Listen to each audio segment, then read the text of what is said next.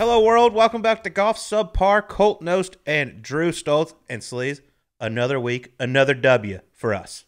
Back to back to back? Is that No, three? 3 out of 4. 3 out of 4? I thought it was 3 in a row. Back to back to back. Yeah, we skipped Seattle. It's a sleaze Pete. We'll call it a sleaze Pete when you don't go at 3 out of 3 in a row. But we've been feeding y'all our FanDuel picks, and once again, the QBE shootout. We pick another one with Jason Kokrak and Kevin Na. Yeah, what a call on that. I mean, Kokrak's been as hot as anybody. Kevin Na was kind of the question mark. Hadn't played in a lot of weeks, nursing a bit of an injury.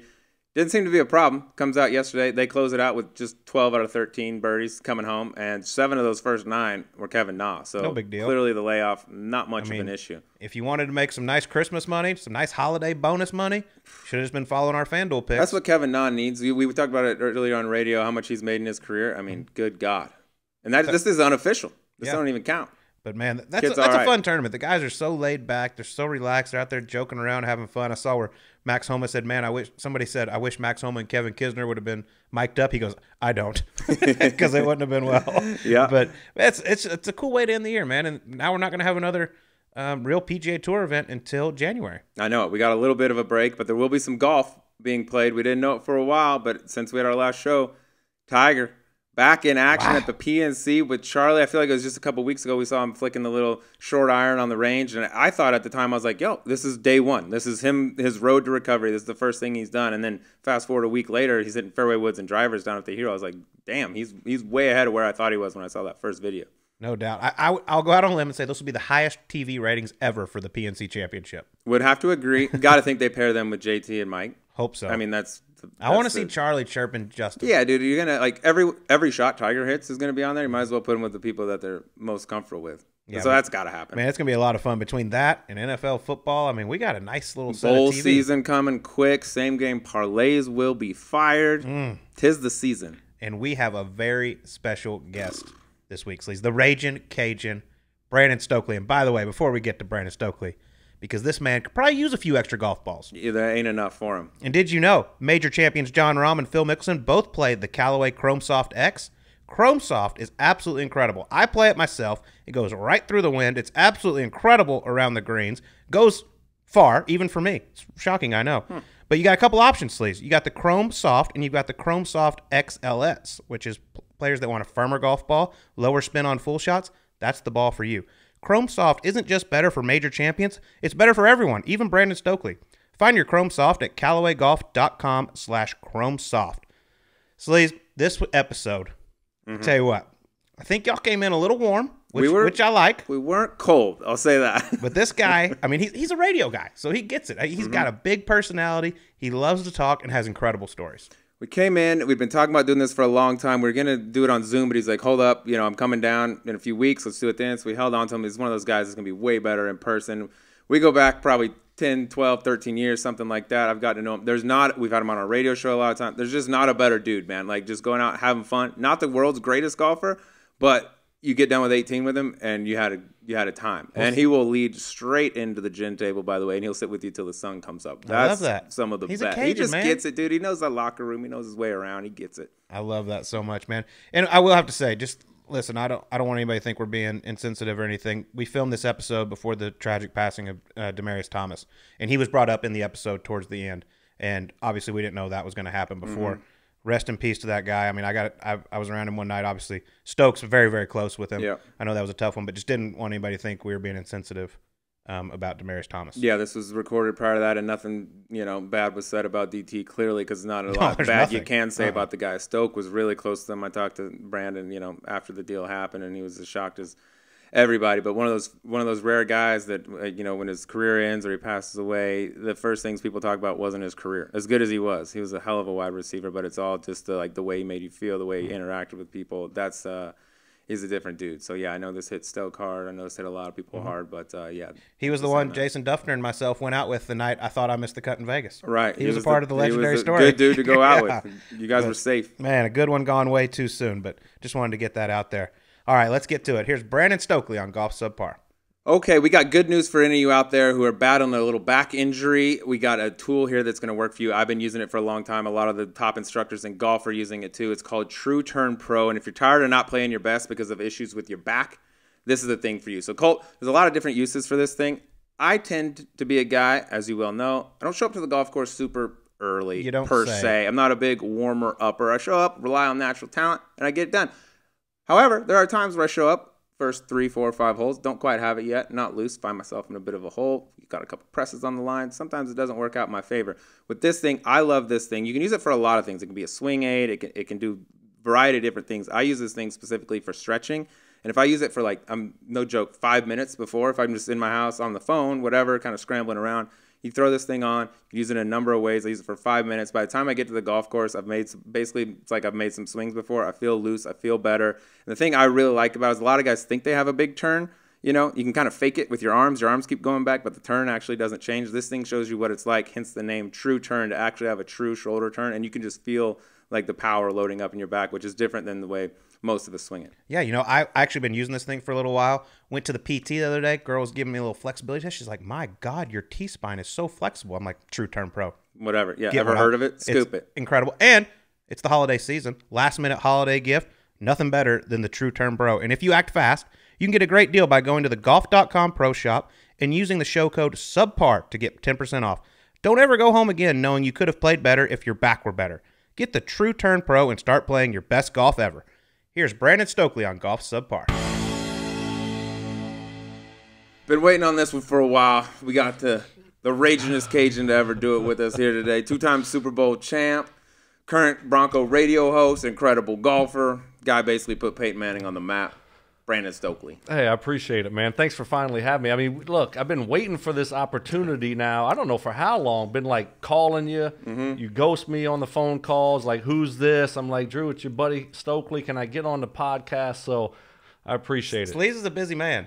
I know. First off, he's just said incredible golfer. When I was doing all my homework, he said you're fucking terrible. What are you talking about? I told you. I gotta rewrite nice right now. I gotta rewrite everything. I lie in all the intros. I gotta fluff them before I bring them back down. I'm an awful golfer, unfortunately. I'm not a good golfer, but I love to play. So, well, I'll be honest. Raging Cajuns, Lafayette, one of my favorite places I've ever been. it's a great spot. Great food, great Sneaky. people. I like food. Yeah, it's a really good spot. Really good people, and I grew up there. 5th grade, all my family's there from 5th grade on, and went to college there. So love Lafayette, Louisiana. Good spot. Wait till he gets a little more of that drink down right there. And that Cajun. The accent starts coming out a little bit more. We're gonna need subtitles for this one by the end of it. But since we're on the Raging Cajun thing, I want to know a little bit. Say Brandon Stokley one day got good enough at golf and was as good as he said he would. You won the Masters. Give me a Cajun dish you would have at the Champions Dinner. Oh, that's good. I would have crawfish. Okay. Got to do a crawfish boil. See, I think in Augusta they might peel them for you. You won't even have to go right. to the That would be good. Yeah. A little crawfish boil. Give me a little fried catfish. A little chicken sausage gumbo to start. A little appetizer. I'm okay with all this. Yeah. And fried catfish with some crawfish. All right, that's it. Are you a get guy? A lot of complaints. Crawfish? You want it real spicy? No, I'm not a spicy person. Are you the sauce? Like what they do? Ketchup and mayonnaise? And they mix it together. I got my own sauce. My grandfather made up a sauce, so I got my own sauce that he does. I don't do that one. That's kind of mainstream now. Okay. But my grandfather had with a little horseradish and Worcestershire and horseradish. Yeah. Clear those nostrils out a little bit. So that's kind of that's the specialty. A little bit different than that one. So I would like to come to your Champions Dinner. Yeah. Dude, it's a good one. You don't need that many practice rounds because you've been playing down there. You've been to Augusta. Been there. Yeah, been there a few times. What kind of numbers did you put? He just got back, too. I just got back. What'd you shoot down there? Let's figure out how many we got to shave. Well, my best round was low 80s. Made 3 birdies on 3 of the 4 par 5s. So overpowering it. Yeah, just, that's what I do. Yeah. I can't play from the tips. I can't go all the way back. So got to go to the members' tees. But low 80s, the place is unbelievable. It's the best. You can't beat it. You see it every year on TV, and you know all the shots, you know all the history there. So it's the best. Isn't it crazy, though? Better. Like, you obviously watch that place. But like Pebble Beach is iconic as well. But when you're going around Pebble Beach, you don't think about all those crazy shots you've seen on TV, all those incredible shots. When I played it, I'm like, oh, this has happened here, this happened here. It's unbelievable. Well, because it's year in. Every year, yeah, I guess every year, the Masters is must-see TV. And you know all the great shots. There's so much history there. And I think that's why when you go play it, you know every shot, you know every great moment. Tiger's chip in, Phil out of the pine straw, you know, all those things, because it's there every year. They don't have something at Pebble every single year. They should. Just the Pro-Am. Just the Pro-Am. You're a Pebble vet, I caddied at You the actually Pro-Am. shot maybe the highest round in the history of Pebble Beach with me last time. That is not possible. Dude, he Listen. birdied number 1. What do you think you shot that day? Listen, we my were partner. partners. We were partners, Oh and my God, I need you on a few holes. I need you on a few. It was really windy. 17 of them. It was really windy. I didn't have my best day. It was a little bit windy, and the fade that I usually have wasn't working that well for me. It was a tough round for me. That place can eat you up, you know, if it starts blowing a little bit, and it was cold and windy, and it certainly didn't help. But I needed a little help from you. You had it all day. No, I need you 1 or 2 times. no. Like, you get 2 shots I here. think that I might need have a been 6 for 4. That might have been. I'm sorry, partner. I'm out. I think that might have been our first or second round playing together. They're telling me about this Drew Stoltz, played the golf at TCU, this great golfer. I'm like, okay, great. Let's see what it's all about. We were partners, like perfect. And, like, you know, bogeys aren't going to cut it, right? I mean, like, bogey golf, I just expected more. I expected more. I was super tight. Brandon, you'll see, has a tendency to exaggerate things. But that definitely wasn't the first round of This golf might we be my played. favorite guest, just Because because we're going to get into the first round a little bit later. And I remember the first round. Don't bring it up. Yeah, I remember the first round. That was that was a tough bad shot by me. we're gonna get all to that, but let's go. We're talking about Lafayette. Yep. You got a cool story how you got to the league. I mean, you were in high school. You didn't even play football for a couple years. Then you go to Louisiana Lafayette, break out, and end up going to the league out of nowhere. Like, talk about coming up and when did the NFL become realistic? Yeah, you know, I played my freshman year. I played quarterback growing up. My dad was a quarterback at LSU, and so I was like, okay, I'm gonna play quarterback, and we ran the option a lot. I was small. Couldn't throw the ball 20 yards. And my freshman year of high school, we weren't a very good high school program. And I was just like, man, this is just not for me. You know, football is not for me. And I decided not to play. I was like, I'm done playing football. I'm just going to play basketball and baseball. Back then, you know, you played 3 sports and went to a 5A school, Como High School. Shout out Como. Yeah. Shout out to Como. A lot of High School. listeners down there from That's Como. right. We're big in Como, dude. Exactly.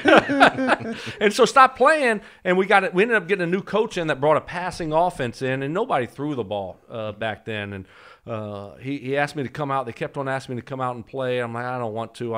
And finally, before my senior year, I said, you know what? I'll go out and try it. I'll try receiver and see how it goes. And really fell in love with it. And playing receiver for me came natural. My dad was a coach. And so that's all I did in the summertime, just play catch, play football. And so playing receiver was natural. I led the state in receptions that year and had a chance to go play football for my dad at college right there in the same hometown, and said, you know what, I'll go for it and try it out and see how it goes. And it just started going really well. I redshirted my freshman year and then, you know, played 4 years. And I started thinking about the NFL before my junior year. Started thinking that I might have a chance to play, but we were a small school and still didn't. That's the NFL, you know. Didn't thought that was a whole nother level. A lot of things would have to go my way, and I ended up tearing my ACL 4th game of the year playing at Texas A&M, and so that was a big blow. And came back my senior year and played pretty well, and ended up getting drafted in the 4th round by the Ravens. Yeah, I'm always interested about draft night because I think it's just so cool. I mean, obviously with the PGA Tour, there's no draft. You just have to go out there and try to earn your way out there. But with the draft, what was that like for you and your family? Like, was 4th round where you're like, hell yeah, that's incredible, or did you slip further than you thought? Well, yeah, that's a good story. Back then, you know, it was 1 through 3 the first day, and then the next day was 4 through 7. And so it was just a 2-day draft, and went to the combine, and the whole thing was how fast was I going to run? You know, what was going to be my numbers, and they were projecting me to go to the 4th round, but if I did well at the combine, maybe I could sneak up in the 3rd round. And this was 1999. There wasn't a whole lot involved into it like it is now, where you have all these people and all of that. And I went out to the combine and ran well. All my shuttle drills, quickness stuff was really well. I did really good in that stuff. So I was hoping that I would sneak in that 3rd round. And so the 1st round was going on, and the 3rd round comes and goes, and there was a couple receivers that got drafted that I felt I was better than, and I was depressed. Went to bed that night just depressed, and then I was like, okay, am I going to get drafted at all? What's going to go on? What's going to happen here? And early 4th round, I ended up getting drafted by the Ravens. And a lot of people tell you that it doesn't really matter what round you get drafted. It's a situation that you go to. And I ended up going to a great situation. And, second year in the league, we ended up winning a Super Bowl. But it was a great situation for me there in Baltimore. It ended up working out really well. But at the time, I was hoping to sneak in that 3rd round. You make a little bit more money with that signing bonus in the 3rd round, and that's what I was looking at. A little more gumbo. That's right. A little more crawfish. Yeah. And I slipped to the 4th round, and but I ended up going to a great spot with the Ravens. And one of the coolest owners in the NFL. Oh, yeah. Steve Bisciotti's the best. Man. But back then, it was Art Modell. Oh, it was Art Modell, and Steve Bisciotti Bisciotti bought in for half of it right before the Super Bowl that year, going into my second year in 2000. And then he bought the rest of it a little bit later. But Steve Bisciotti's the best. I've golfed with him, and he's a blast to hang out with. He's a great owner. It's a great organization. So I played 4 years there, my first 4 years, and then my last year in the NFL, I got a chance to go back there in 2013. I didn't do anything, just kind of hung out, ate the food, took the victory lap. I got a ring here. Right, yeah. And so that was a wrap. But it was for me being able to kind of finish in Baltimore was special, and it's a great organization. So you get drafted, you go to Baltimore, you walk in, you're this young kid, you ain't the biggest dude in the world, you walk into the locker room, Ravens locker room, first day, bam, there's Ray Lewis. Give me the first thing. Yeah, the first I was memory of Ray. Scared. Yeah, scared. That's right. It's not. You know who I was most scared of? Tony Saragusa. Yeah, the Goose. He seems the awesome. The Goose. Well, let me tell you about the Goose. He has mob ties, well, you weren't in a locker room with the Goose, right? True. I just watched him on TV. I was so scared of this guy, and he's old school, right? Back then, this is 1999, and he was. I don't know what year he was in 1999. He might have been his 10th year in the league. So when he grew up and he was groomed, you had to earn your stripes, right? You had to work your way to getting that respect from the guys. And going through the off season and everything in training camp, I hurt my shoulder the first day of training camp, dislocated it, and so I wasn't practicing. And I would walk out to practice. I was in a sling, and he would just be chirping. He would sit on the steps. The big Saragusa is like, sit on the steps. And I was like, oh, my gosh, I got to walk by this guy. I got to actually walk by this guy. Yeah. And he would just start chirping me, like, you're not going to make the team. You're already hurt? You're already hurt? Are you serious? You're already hurt? And I'm like, this guy, like, what can I say? I can't say anything, right? So I'd walk down to my coach, and I'd be standing there, and he would start going over there chirping my coach. Like, this guy got no chance to make the team. And I'm just like some little kid from southwestern Louisiana, and I'm like, oh my gosh, what is going on? I want to go back home. The NFL's not for me. I was so scared of this guy. I'm keeping the money, but I'm going back. Right. I was so scared of this guy. They would sit outside of our facility there in training camp, and him and a couple other guys, they had paintball guns. Yes. And so you had to walk from the main building to the cafeteria. You had to walk outside. They start shooting you, pop, pop, pop, pop, pop, pop, pop, shooting you. And it was the scariest thing ever. I was so scared of this guy. But let me tell you, I'll tell you this. Once you made the team, I mean, he was the best guy ever. Mm-hmm. I love the guy now. I hated him then, but once you make the team, you're like, okay, now you're part of this crew. You've made it. Good job. You went through the initiation. Yeah. And but it was so hard. I mean, I had moments there where I was just like, man, this is not for me. I want to go back home. Imagine that. That's like the golden days, when you could actually do shit like that and you wouldn't get a lawsuit. Imagine that coming out right now, like, you can't do it. Veterans shooting the rookies with paintball guns. It would be all over social media. It'd be like, that's criminal. Yeah, and Brian Billick, he stood up in one of our team meetings, he's like, no more paintball. Y'all can't do it. And Saragusa was so loud at practice, it didn't matter if it was the head coach or whoever it was. He had no filter. He was always yelling. He was the loudest guy, but he ended up being the greatest guy. I love the guy now. But Billick had to get up there and stand up there and say, hey, no more paintball guns. You're going to shoot someone's eye out. You just can't do it anymore. But back then, that's just the way they rolled. You can't do that anymore, obviously, with social media and all the stuff that's going on. But it was a different world, and but I now looking back, I was glad that I went through it. It made me a little bit thicker skin, and that's just the way it was. That's where you learn to talk all your shit. That's right. On the golf course, I use that on the golf course now. I see some goose in you now. But you mentioned, you didn't start thinking about the NFL until your junior year, so you you get started a little late, but who was the first guy you came across in the NFL? You're like, holy shit, I'm on the same field with this guy. Well, when I was practicing with Ray Lewis, him, and then you're playing against Troy Aikman, Emmitt Smith. I mean, just America's those guys. team. Yeah, exactly. There you go. Don't bring up the Cowboys, bro. I get excited. We do another hour on Dallas. For me, it was because I grew up a huge football fan, and now here I am. I'm playing on the same football field as these guys, and it's like, wow, I want to go ask them for an autograph. I was like, these guys, I mean, I watched them on TV for years, and they've won Super Bowls, and I had Rod Woodson as my teammate. The great Rod Woodson. I mean, it was just unbelievable to be on the same field with these guys because I was a huge football fan, and I was just kind of in awe. It took me a while to say, okay, I belong here, to realize that, okay, you got a job to do. But it was, for me, being a football fan, so cool to just be out there and feel like, I'm in the NFL. Yeah. But now I got to go to work. Right, I got to actually do it. I want to stay in the NFL. Yeah. How long till you feel comfortable? Like you can walk in and you can actually talk to some dudes and feel like I'm not the, I'm done paying my dues. Basically. It took me a while. My whole first year I was, kind of just trying to find my way. Second year, my second year started off bad. I mean, I had an awful training camp. I got lucky to make the football team.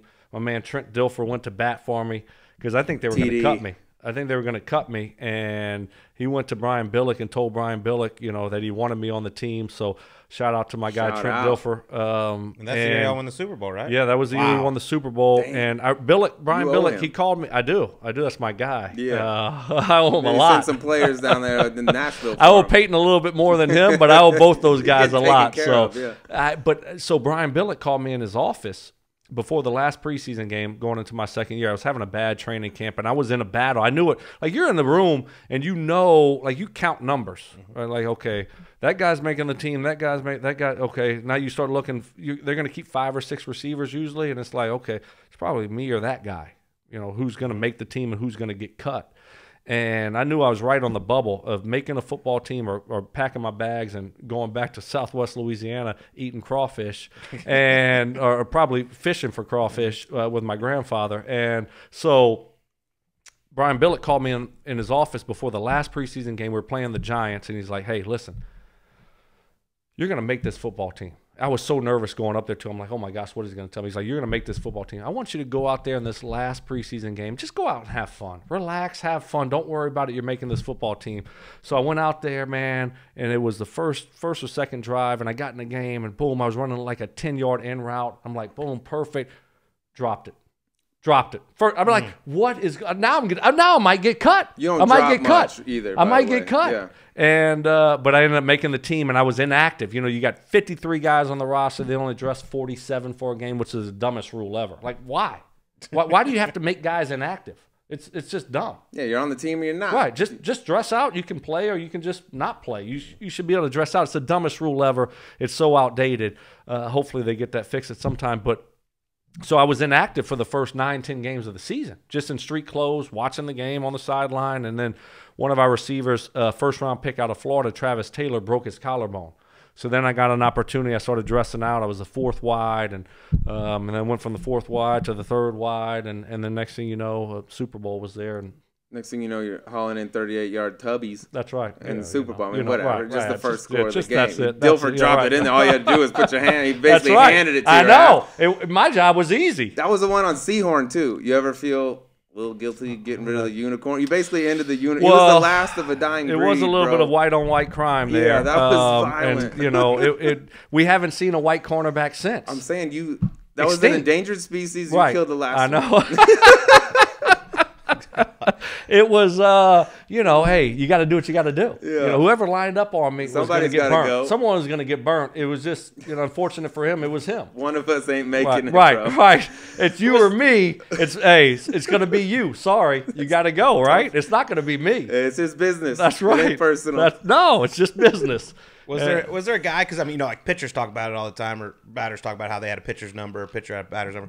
Was there a cornerback that you just owned throughout your career?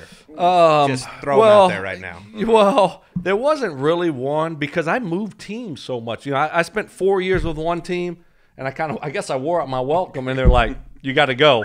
Yeah. You got to go. So then, so I was 4 years in Baltimore. And then I was 4 years in Indy, and then I was 3 years in Denver, and then I was, then I started hopping around late in my career, 1 year, different spots. So I didn't play like one cornerback over and over again. I started off, I was an outside receiver in Baltimore, and played a little bit inside, and it was a different game there. And until I got to the Colts in 03, and then we kind of started doing the 3-wide thing and kind of made that, I guess, popular like it is now. A lot of teams did it before, but it wasn't the norm. So there wasn't one cornerback that I went up against a ton because I kept bouncing around. I guess I kept wearing out my welcome, and people were like, I don't blame them. 4 years, that was it. 4 years, and that was it. Well, how long have we had our relationship? Too long. I'm about ready to pass you to somebody else. Trade is this going to be for it? Cash, whatever, for nothing. I'd take a 6th-round optional and here, take his ass. Player to be named later? Yeah, exactly. Yeah. Go back to that Super Bowl because you're a young kid. You're just coming out. You got the world's greatest defense behind you, but it's Super Bowl. What's that? Because we talk to golfers like sleeping on the lead going into a Sunday of a major, things like that. But that night before, do you do anything leading up to the game? What's it like? Yeah, I felt so good that week. We were in Baltimore, obviously, and then we went down. We were played in Tampa. We got to warm weather, and we had a week of practice down there, and it was so nice, and my body felt great, and we had a great week of practice. I felt so prepared, so I was really calm. I wasn't nervous. I was just calm. I felt like I knew what was going on, and then when I lined up for that play that ended up being the first touchdown of the game, I saw the defense. We had talked about it with my coach, Milt Jackson, the late Milt Jackson, and just so I knew exactly what to do. They were supposed to double both of the inside guys. So it wasn't all on Sehorn here, all right? Sehorn was supposed to have help, okay? So it was supposed to double Shannon Sharpe and double me. I don't know why they would double me. It was just a call, right? It's just a call. Yeah, that's a waste of a guy. Right, that's a waste of a guy. Well, it turns out it wasn't a waste of the guy. So it ended up, because Dilfer came out, he looked left, and the guy that was supposed to be helping Sehorn went over on Shannon Sharpe, and so they ended up having like 3 guys on Shannon Sharpe.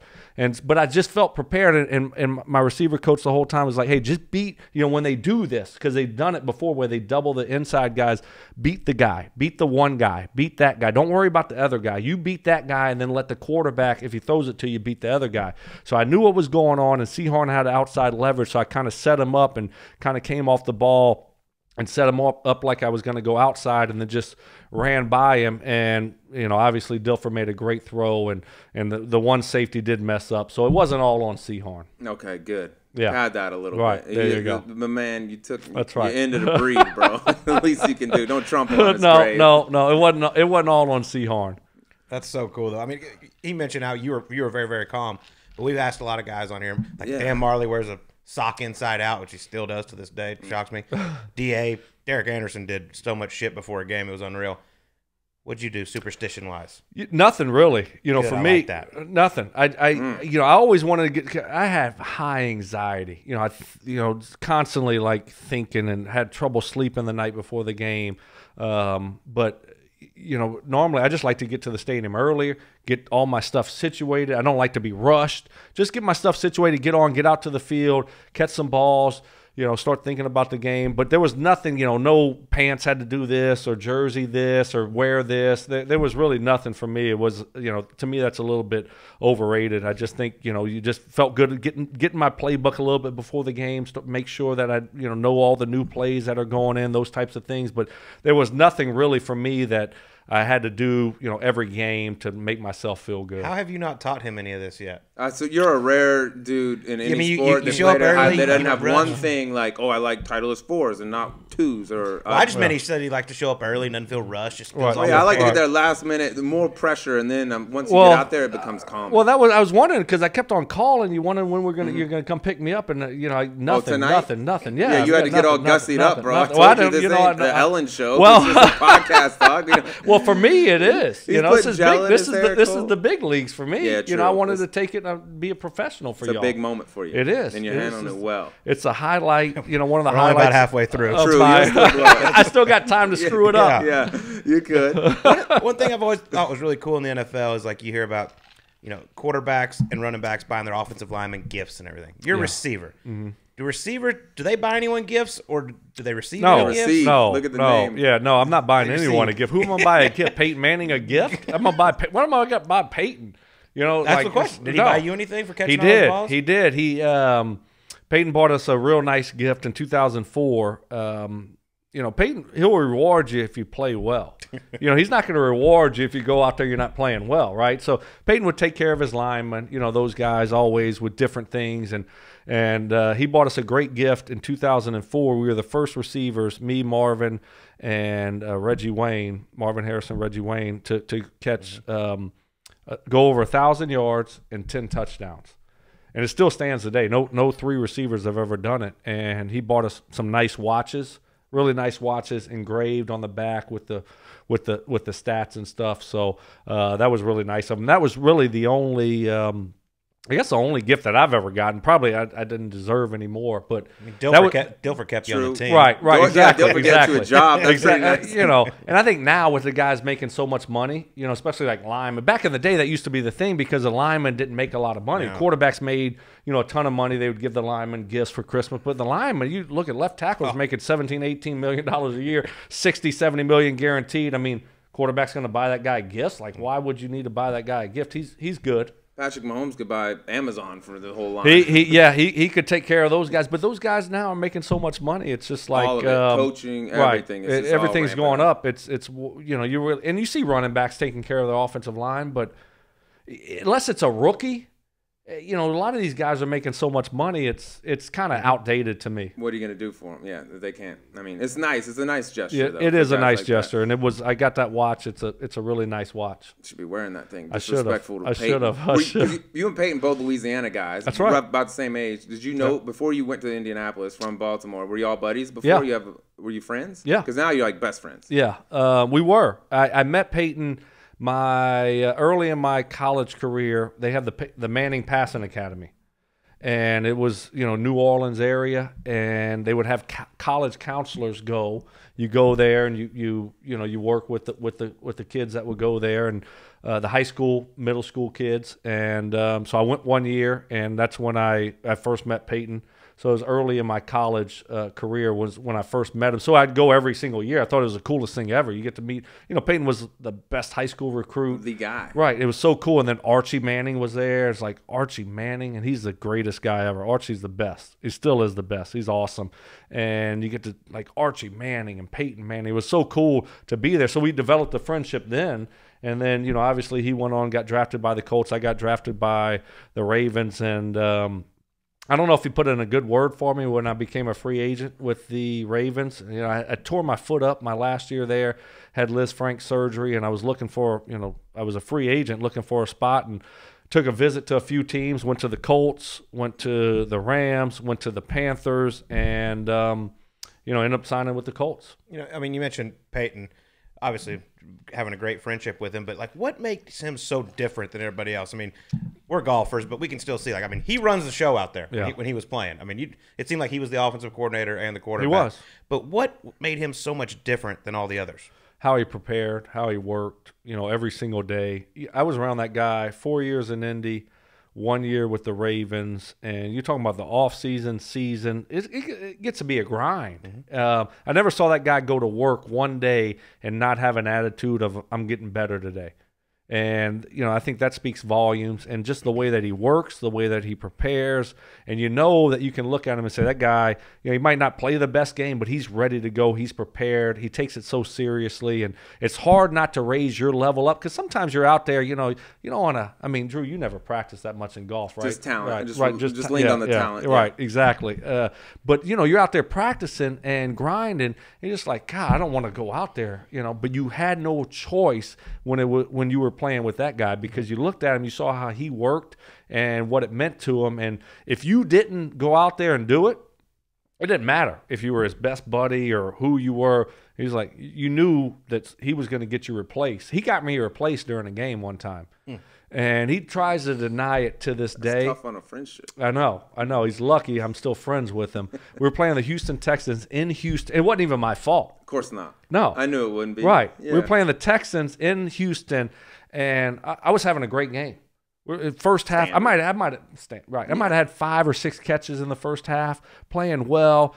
And, you know, back then Peyton would always do all these things and kick his foot up, and sometimes he would motion you in, all these things. So I was outside of, I think it was Marvin or Reggie, and I was supposed to motion into his hip, and then we twist release. I go down the middle of the field, and the other guy goes outside. And so he told me to motion in, and so I start motioning, and then he didn't want me to, so he starts doing all this other stuff, changing the protections and all these other things, and he hikes the ball, and I take down the middle of the field. They blew the coverage. I was wide open, and somehow he screwed up because he messed the protection. He messed he messed the protection up. Right, he messed the protection up. I mean, he should have known that they were blitzing off the left side, and so the guy came free. So he had to roll out of the pocket, right?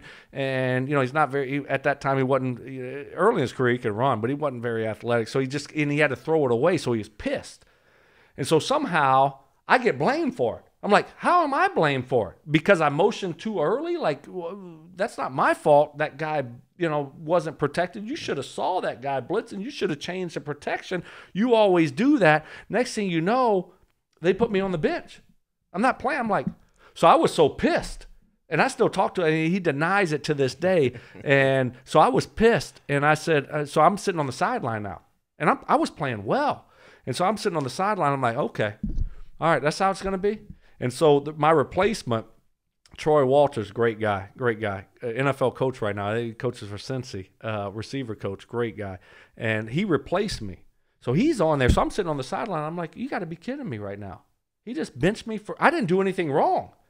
And so Peyton started doing all these audible and checking and stuff. And poor Troy is out there, and Troy starts blocking, and it's a pass play.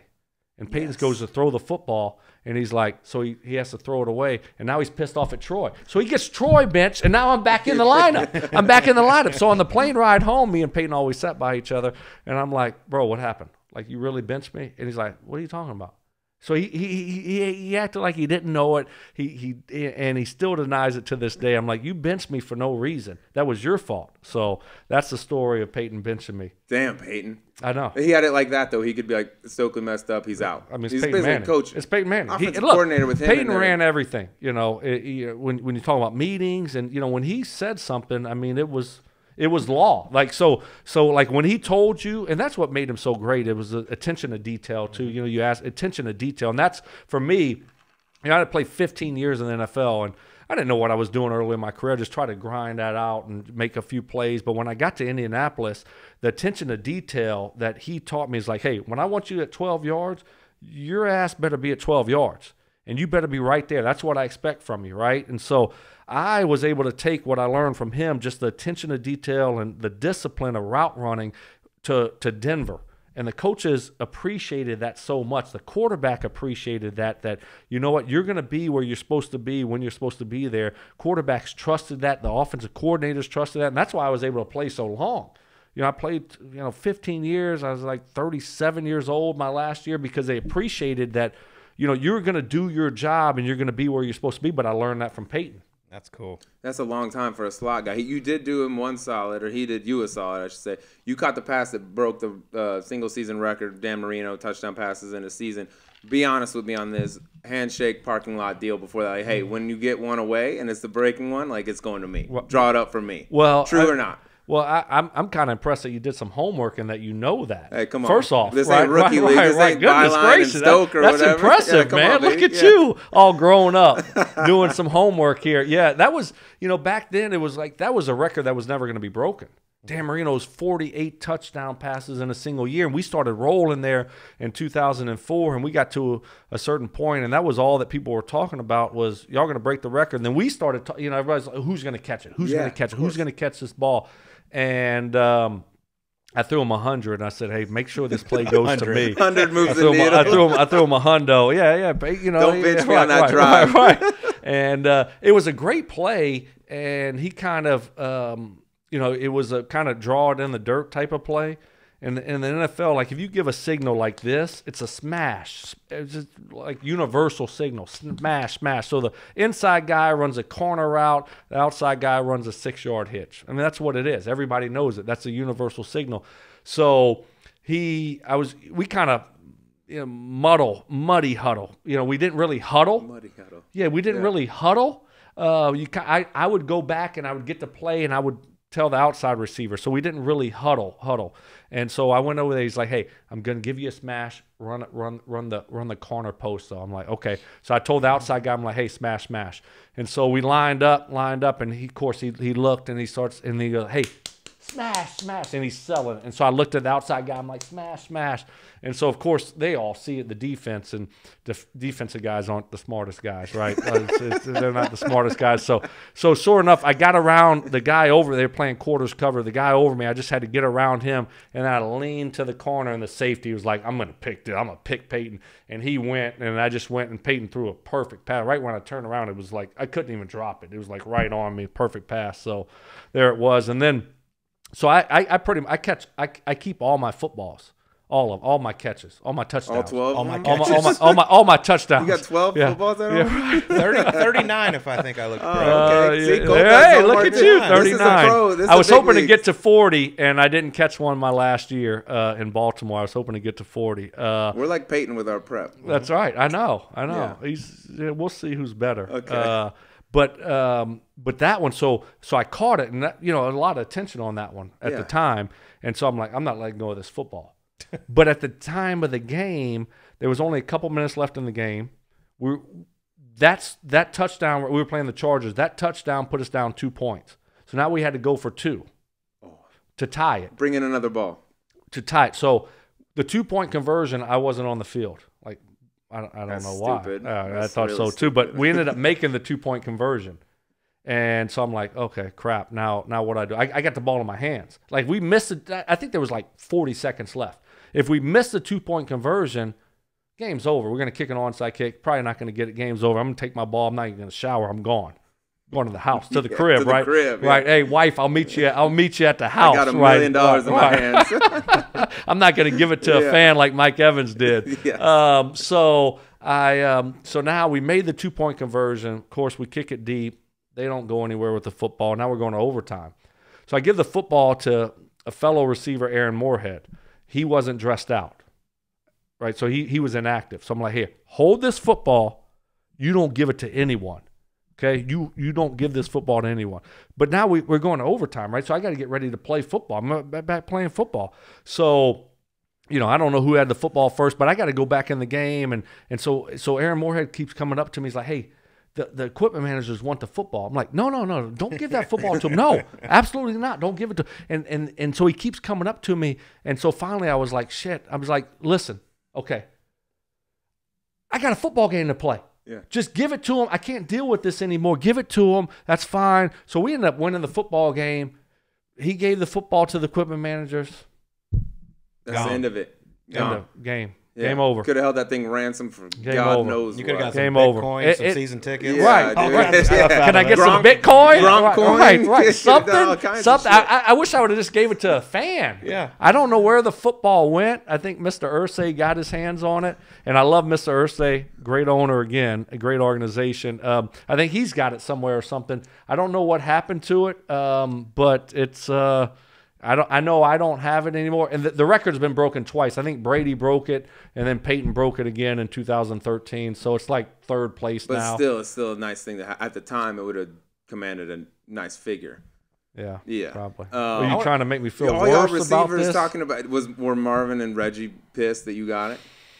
No. Because the smash, like you knew it. He said, "Hey, I'm going to call this, but run the other." Even the outside wideout didn't know it, right? Like, No. you were the only guy that knew it. So I was the only clearly, he person was that like, knew "This it. is going to work, and my boy's going to catch the tub." Yeah, I mean, but at the time, you're just trying to dial up a play that's gonna, because we're down 8 points.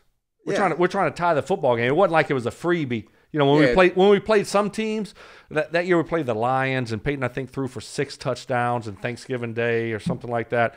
Like you get to the third, fourth quarter, he can pick who he wants to throw it to. We're going to score, right? We're going to score touch. He can kind of, and I had a few touchdowns that game. I'm like, let's go. I want some more here, right? I want some more, and he can kind of pick and choose, because when you're running like that and you're running hot, it's really up to the quarterback to decide, especially in that type of offense. Like, all right, but Peyton was so good that he knew. He's like, okay, Reggie hasn't had a few this game. Especially late in the game, he's like, I'm going to start feeding Reggie. So he knew those guys. Like me, I was a third wide. Like, I knew my role. Like my role, like I knew certain games I wasn't going to have a lot of catches. And I was fine with it, but like those guys, they were expecting a lot of balls coming their way, which they were. I mean, Marvin's in the Hall of Fame. Reggie's going to be in the Hall of Fame. I mean, for me, it was just like, okay, if I get my opportunities, that's great. Those guys, though, they could be a little moody sometimes. You're all divas, all you wild, bro. You never get into hold on. Let's just get into this moody part real quick, because I was looking back at some of the highlights. And you might have gave a little smash to a referee. Well, game there in Philadelphia. I might be one short on E9 now. Shit, it's all right. Don't matter. I just want to hear it. We don't do a lot of pregame meetings. We prep, but it's independent prep. I did. It was 2009, and it was Josh McDaniels, first year with the Broncos, and we had started off 6-0. And then we started sputtering, and we started struggling, and we were going to Philly to play Philly, and we were struggling early in the football game. And I don't know how many games we had lost. I think at that point we might have been like 6-6 after starting 6-0. We ended up I think finishing 7-9 that season after starting 6-0, which is hard to do. I remember it. You remember? Yeah, hard to do. Kyle. So. Yeah. Blame Kyle. Yeah, blame Kyle Orton. You got to blame Orton. Come on, for Kyle. Sure. Yeah, dude. It was his fault. Yeah. So, and it was his fault that I got kicked out because he threw a bad pass. So it was like we had went like 3 and out 2 or 3 times in a row, and so we had a third down, and it was first quarter or second quarter. First quarter. It was first quarter. Yeah. Yeah. So I think we probably went 3 and out 2 times in a row, and so we had a short third down, and I was running a drag route from the right side to the left side, and Orton threw it out there, and I beat my guy, and he kind of jerked me real quick, and so I couldn't catch it, and I'm like, there's got to be a flag. Where's the flag? The guy jerked me back. I mean, where's the flag? And so I was pissed. And I could run hot, and I didn't like I didn't really like referees a lot back then. I still don't. And so I'm looking for the first referee I could find. I'm like, where is the flag? You got to throw a flag right here. So I'm pissed already because we're not playing well. We're going 3 and out now, probably 3 times in a row. And so I'm looking, and I see a ref like down all the 40 yards away, bro. Now y'all are exaggerating. It was like 25. Dude, no. It was like 25. So I wanted to give him a piece of my mind. Like, where's he going? I thought you were running to the tunnel, bro. I thought I'm out. I wanted to give this guy a piece of my mind. Like, dude, like, no. How did you not throw a flag here? So I ran over there, and I told him, I'm like, hey. I was like, is this what you said? No. So I looked at him. I looked at him like this. I'm like, hey. I was like, that's bullshit. And so as I said it, I was like, that's bullshit. And I swung my hand like this because I was pissed. And he, at the same time that I did this, he put his hand out like this, and I grazed his finger. And He's like pointing toward the offense. Yeah, like he was unsportsmanlike offense. And as his hand went out. No, he wasn't calling the flag or anything. He wasn't throwing a flag. No. So he was telling you to get your ass to the bench. Yeah, he was just like this. He was ass. just kind of like, go, whatever, because I was giving him, and I was like, that's, and I did my hand like this, like, that's bullshit. And he put his hand out, and I grazed his finger. And I was like, oh, my gosh, I just hit the ref's finger. I'm out. Hopefully they let it slide. Like, I just grazed it. Maybe he didn't feel it. Maybe his fingers are numb because it might be a little cold. Adrenaline. Right, and maybe he'll let that pass, right? And so I was on the sideline. I'm looking up there, and I'm looking up at the scoreboard at the referee because they threw a flag on me, right? They threw a flag, and I'm like, oh, my gosh, what's going to happen? And the referee was like, unsportsmanlike conduct, number 14, Denver Broncos, he's been ejected. And I'm like, to be fair, Jim Nance was shocked. I just got ejected. Yeah, I know. It was Nance and Sims. If Jim disagrees, then it's bullshit. Right. He's God. I mean, he is the man. Right. So it was. And so I'm like, I'm ejected, and I was sitting next to Art, and I was standing next to Art. I was like, I think I got ejected. I think I'm gonna get ejected. He's like, yeah, you're gone. Yeah. You're gone. And so I start walking. I'm ejected from a football game. I got ejected. I'm like, what do I do now? And so they're like, they start walking you off, and they got cops around you or whatever, and you're walking through the tunnel, and they got the camera on you, and it's embarrassing. And so I just sit in the locker room for the whole rest of the 3 quarters, and it's just like, what do? You just watch the game. We lost, and it was, so I had to call home, That was the worst part. I had 2 young kids. I had to call home, so I called my wife, and she was pissed. She was pissed. Lana? Yeah, she was She didn't pissed. like that? Yeah, Lana didn't like that. She don't fuck around. No. She runs hot, and Lana Jimenez, right? So she runs hot, right? And so my kids were crying because they thought I was getting arrested and being brought to jail because the cops were behind me, right? Great. So my kids thought I was going to jail, and it was not a good night for me. I tell you that. I got kicked out of the game. I get fined. And it was embarrassing, but now I look back and it's kind of funny. I mean, how many people can say it's a shit call, right? It was Kyle's fault. You said it was Kyle's. Right, he threw a bad ball. If he threw a ball, if he threw a catchable ball, I wouldn't have had to reach out. I wouldn't have got pulled back. We had a first down, and so Kyle screwed me. Peyton screwed me, and my wife was pissed, and my kids thought I got arrested. There you go. You can't catch a break. You can't catch a break. I can't. Is that your only ejection ever? That's it. That was it. I probably could have had a few more. You're a class individual. Right. Just one. Yeah. Just one. One time. I've done it all. I've done it all. I've won a couple Super Bowls. I got ejected from a football game. Touched all the played bases. Augusta National many a time. That's right. He's riding all the rides. Dude. That's it, man. No complaints from me. That's it. That's the kid. You want to go to E9? Well, I wanted a little golf thing because obviously we talked about. I want to just keep. He's just starting to get the drink down. The Cajuns coming out. I'm it's ready. Getting good. I'm ready. But you played Augusta obviously several times. I'm guessing with Peyton. Yep. Where I think every time has been with Peyton, so he's kind of like his dad. Did he send you a guest fee? Peyton usually takes care of That's everything. nice, yeah. He takes care of everything. And so I got a watch. Shit. And a watch. Right. So there's no complaints for being a friend of Peyton Manning. Yeah. The house. Right. Yeah. Look, I know where the bread is buttered. Like I told y'all.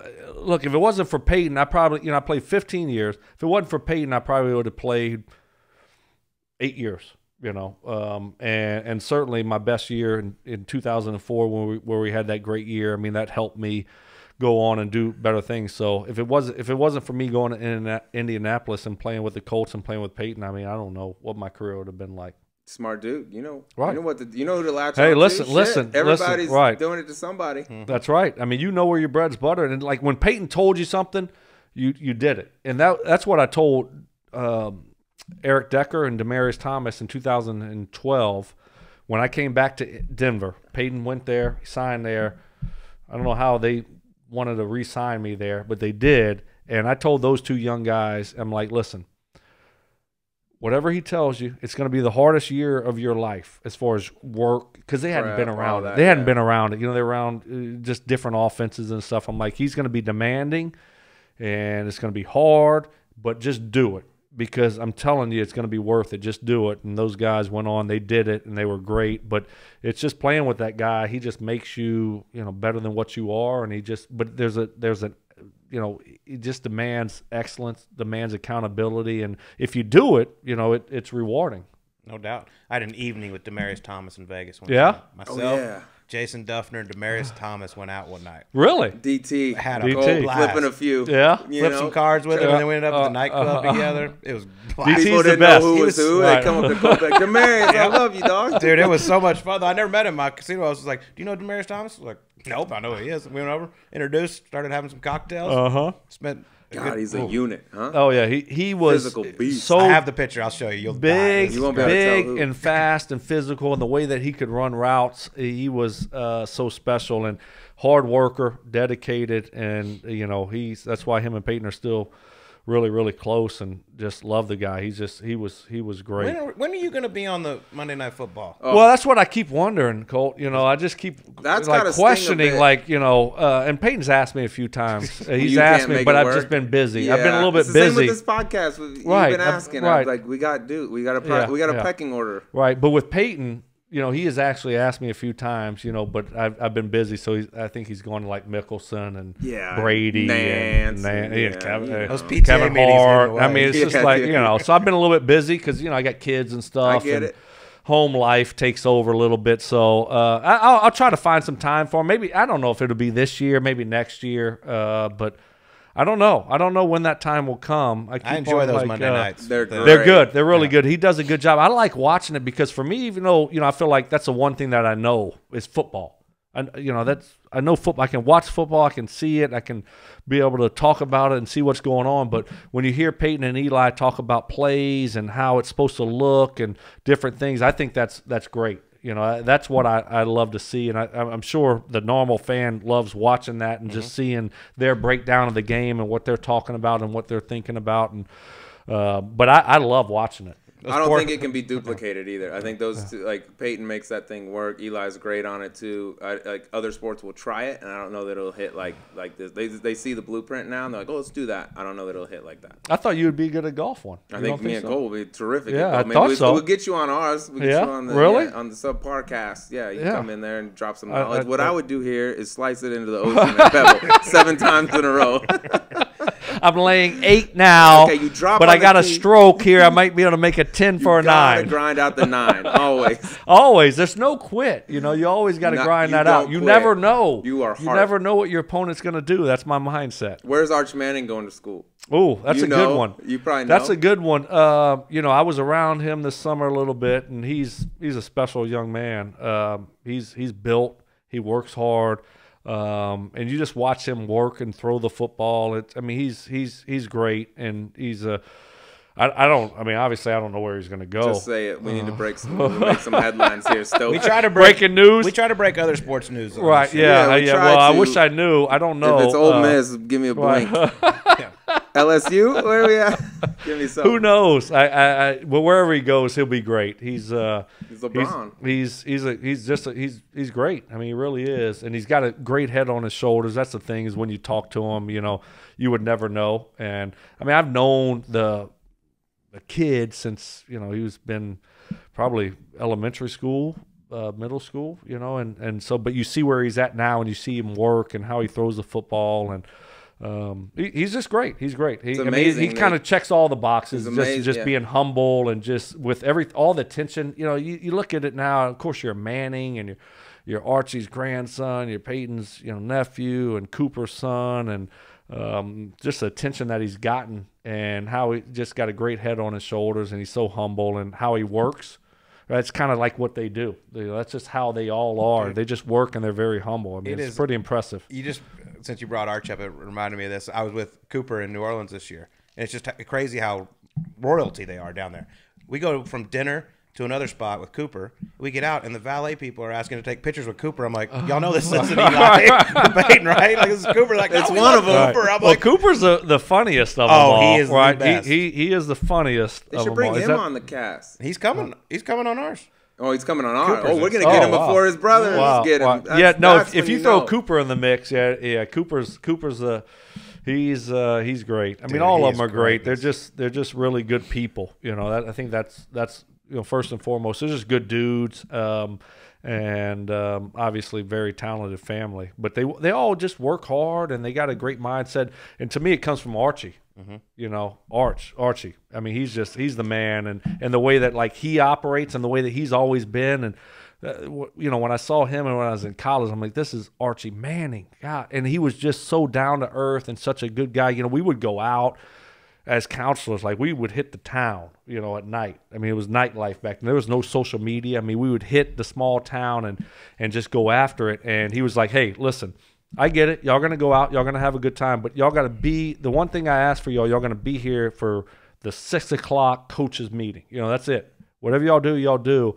And, we always were there. But, he knew. He got it, and he's the best. They're special. We're waiting to see you on that Manning cast. I'll be there. Might be 2024 or 5, but eventually, hopefully, once they get down the list, I'll be there. If you find out where Arch is going, we'll have you back on this show. Okay, that's all right. That'll be round 2 before he breaks it. Yeah, that'll be round 2. Well, I keep, Peyton knows, I do radio now, and I'm like, give me, you got to give me some nuggets, give me some good stuff, and every now and then he'll feed me some good stuff. So maybe I'll get the Arch Manning feed that breaking on down, news. the trickle down. What's the point of it all? I'll let you know. Of course. Get to me on that. I'll definitely give you that one, Drew. All right, well, let's get to the emergency 9.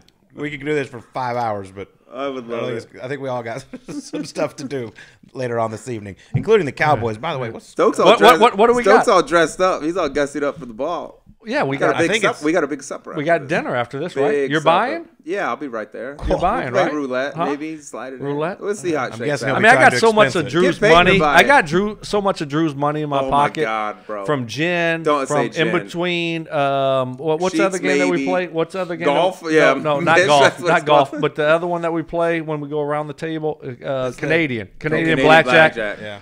Oh, are y'all welded to the table at your radio studio? What told you about the drink? Right. When was that? You've never beat me in gin. I took you. I busted you in Canadian. Remember that? Canadian, maybe. Yeah, there we go. See, there we go. I got stoked dollars for days. I'll pay you for the. I would get you gin and Canadian. Get you. You can get me in golf, but gin and Canadian, I got you. Gin, I own you. Canadian, whatever.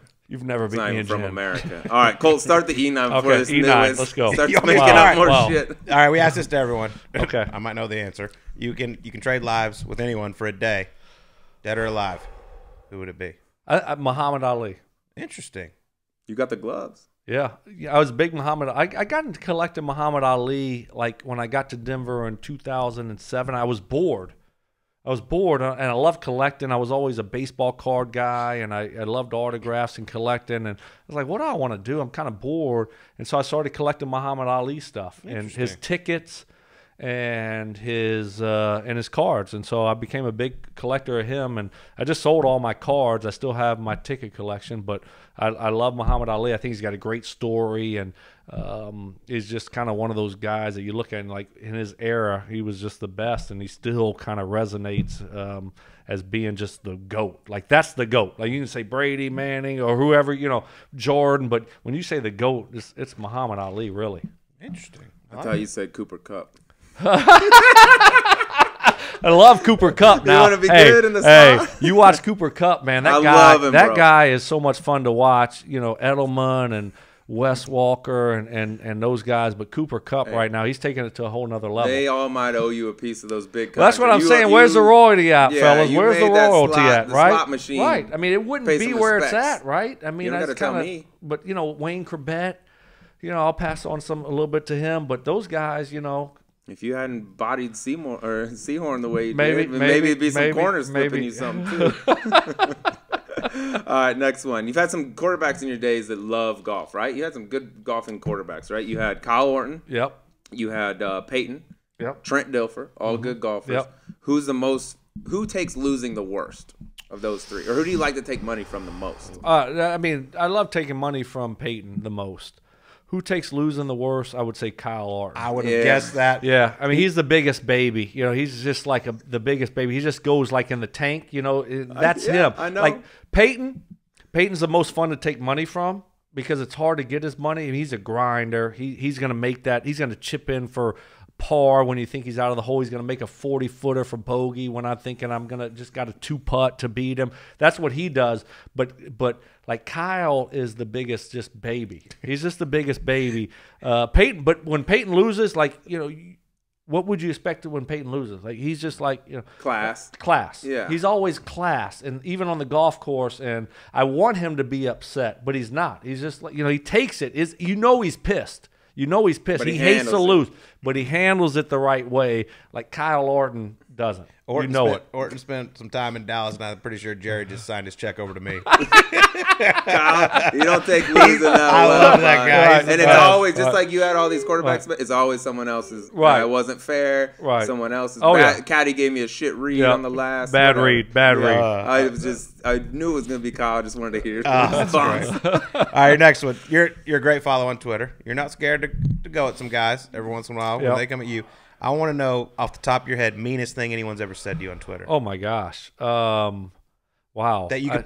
You could say a lot of things on the show that you most likely can. Wow. I mean, I can't remember them all, but it's a lot. I mean, just people. Quick one. I got nothing. I mean, I don't know. I mean, what's the worst thing that you can think of? Like, it's a lot. I mean. But the worst thing that you can think of, you get it all on Twitter. Yep. You get it all, especially, I do radio now, so I gotta be opinionated.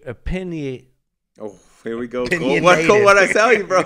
Opinionated. There you go. We got to slow it down. Got to slow it down. Got to slow it down. See, that's why I like radio. Yeah. Like I like radio because I can do that and kind of we can could joke edit about this, it. but we're not going to. No, we don't need to edit it. That's what I do. But people take it, however they want. And I've had a few that I've taken the wrong way. But it's whatever the worst that you can think of. He goes on Twitter. If you're not following him, follow him at Brandon Stokley. B Stokely 14. Is that it? B Stokely 14. I mean, get it right. Some poor guy named Brandon Stokely. Right? Did you do your homework? I don't even follow him. I don't need that bullshit takes in my life. All right, I think I asked this to Adam Thielen when he came on. And Thielen on. Love Thielen. Yeah, you're not even the best. Huh? You're not even the best guy, the best catcher of the rock, and Larry too, bro. No, you're Larry's the the elite best. company. Larry's the best. Y'all are similar, right. you and Thielen. Well, that's why he's better. I'm low on the total. I got no ego, so I'm good. I made the cut. That's what it's like. Sometimes you don't. With certain things you don't make the cut, and like maybe you're the last, alternate or whatever. As long as you make the cut, it's you got all a good. jersey. You're suited up. That's you're it. Here. That's it. I'm asking. You're in the top 100. You're like our 97th episode. That's perfect. You're perfect. Top 100. Perfect. That's it. You for the centennial. That's but right. We didn't. Should have I'm been. going to ask you what I asked him. Which do you think describes you best on the football field? Sneaky fast, lunch pail guy, high IQ guy, or plays with a lot of heart? Which how about coach on the field? Coach on the field? Coach on There's the field. also someone you'd like your daughter to date. That's a good one, but that ain't you. Those are all the adjectives used to describe. Give them to me again. Players One more time. like you. Sneaky fast. Yep. Okay. Lunch pail guy. Right. High IQ guy, or plays with a lot of heart.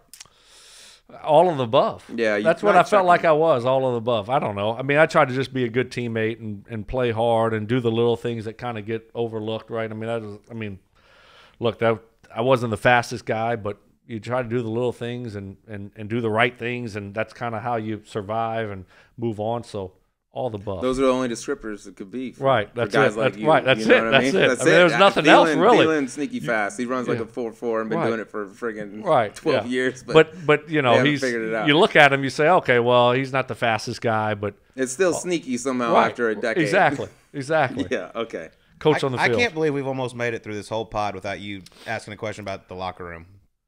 What locker room? Just guys running around naked. That's kind of your thing. I don't really talk about naked. You talk about that? naked dudes? I don't like to talk about naked guys. You want it? That's always I don't like doing. No, I don't like doing that. That's I really favorite don't thing. like talking about Wait naked till we guys. get to the. We ain't done with the E9 yet. That's true. All right, your life is on the line. You have to pick a winner in the 40-yard dash, Peyton or Tom Brady. Ooh. But just go back a few years for Peyton. No, I know. It's Peyton Manning. He's faster than Tom? Oh, yeah, no doubt. He's like a no giraffe. Doubt. Like, if you watch Peyton early in his career, that guy can run.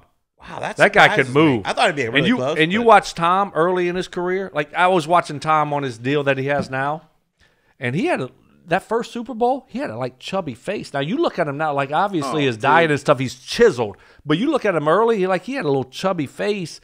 Yeah. And when he came out, Tom couldn't run. It's Peyton Manning. I don't think that's debatable. On the Kardashian program he gets younger every single year. Yeah, no, I mean the way that he takes care of his body now, I mean he's unbelievable. I mean to still be doing what he's doing right now, I mean it's remarkable. Yeah. It really is remarkable. But Peyton's faster than Brady. Okay, he's like the J-Lo Jennifer Aniston of athletes. Every year you look at him like, damn, right, still doing than the year before. I mean that guy, I don't know how old he is, but he can still play 2 or 3 years because his mind, mentally, and the way that he gets rid of the football. 43 or 44, yeah. Yeah. He wants to play till 50. He's doing it. Crazy. He don't take many hits, or they flag him if he does. I was going to ask you about the slapping, but we covered that pretty good. So I'm going to ask you, who's more likely to get him, or who are you most likely to get invited to their birthday party, Melvin Gordon or Von Miller?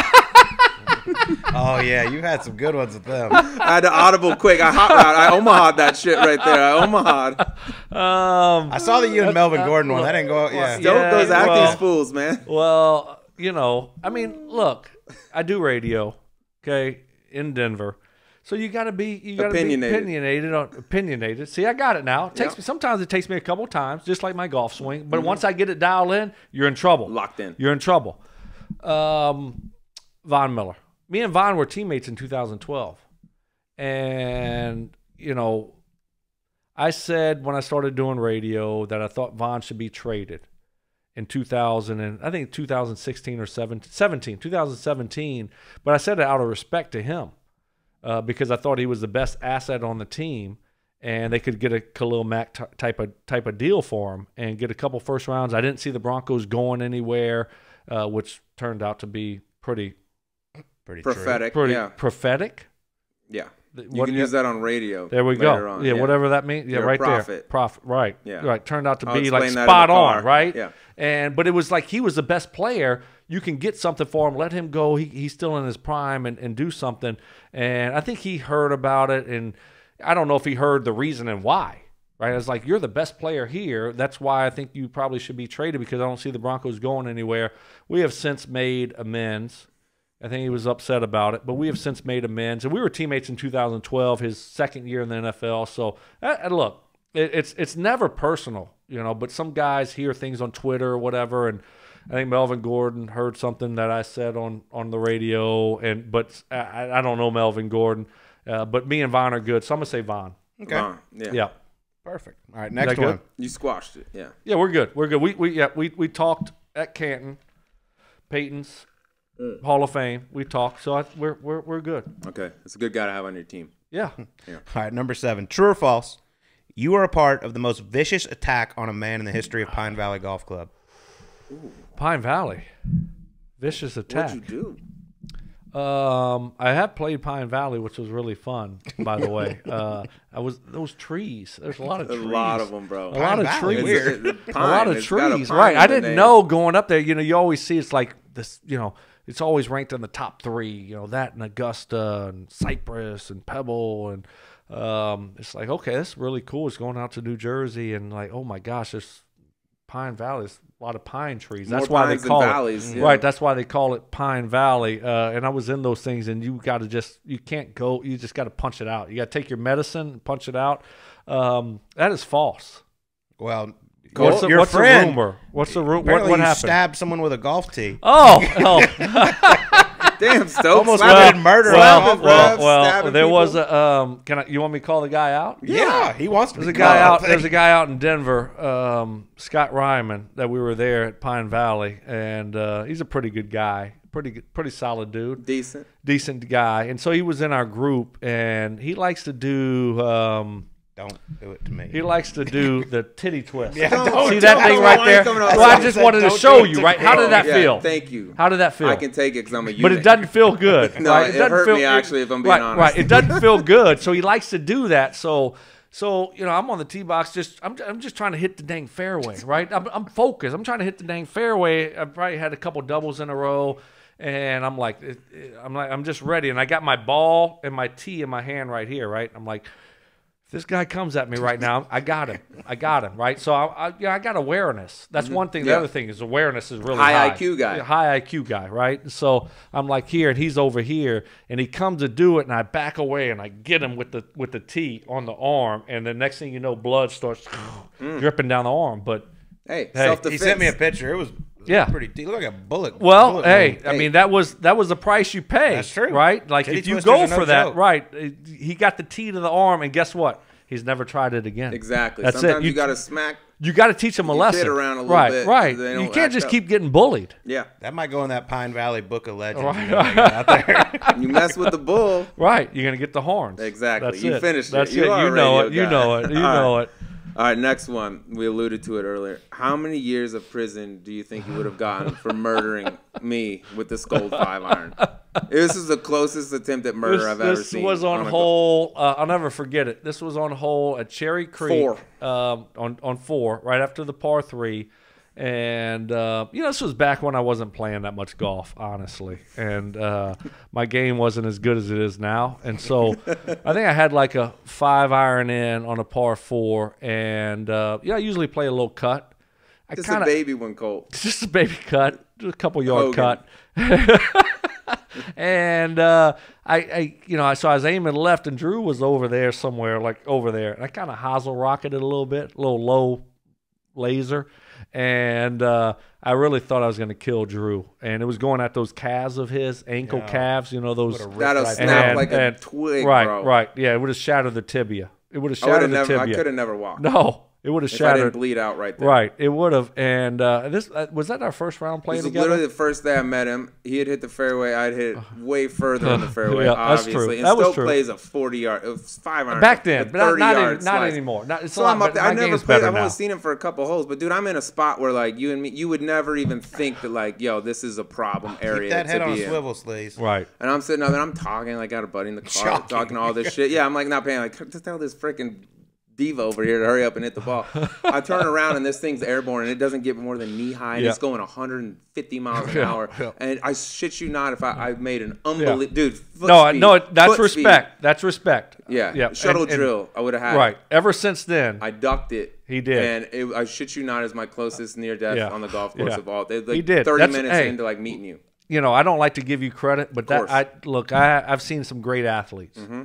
I have, and that move that you made right there to save your leg, which I need, right? Which is top 3 all time. Thank you. Yep. That means top a lot. 3 That means a lot. I thought your shot deserved better than where it went to. It's a pretty good strike.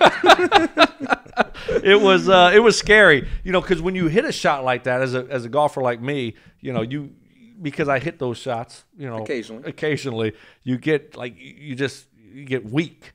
And I was like, oh my gosh, I'm gonna kill this guy. I just met him, and but your athleticism took over, so quick, and bro. next thing you know, it was fine. He jumped over it, moved. My heart was beating. The Red Bulls kicking. Gosh, I mean, I was about to go out of my chest. Yeah.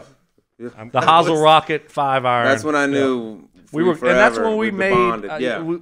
That relationship was cemented there. The foot speed. There it was. Yep. I haven't seen Well, that since Marvin Harrison and Drew Stoltz there. That's the only 2. That's it. That's top 2. Right. Bam. Got it.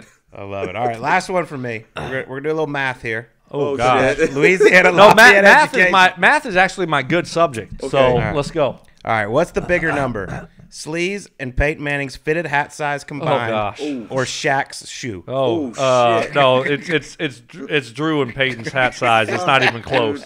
I mean, Peyton's got the biggest head. It's fucking huge. How big is it? I don't know. Like he can't. Like even when he wears hats, he's got to put them up there. It's like, dude. He took the helmet off, and it looked like someone like had put a hole in his head. With and we always made fun of him about it. Yeah. But behind his back. Cold. But behind his back. Of course. You don't ever say it to his face. But he had to know. Like when you take your helmet off, like that spot, like can you not get a bigger helmet? I don't know. It seemed like it didn't fit. When it was cold, it like stayed permanent. Hot weather, it popped back out a little bit. It'd be all right. But it was just like red right and he here. needs to get that hat on quick on the sideline to cover it up, but he didn't. No, he wouldn't do it, and it kind of became his trademark. The red spot right there, the red spot on his head, and just getting hats and getting his helmet. Like I don't know. I've never asked him.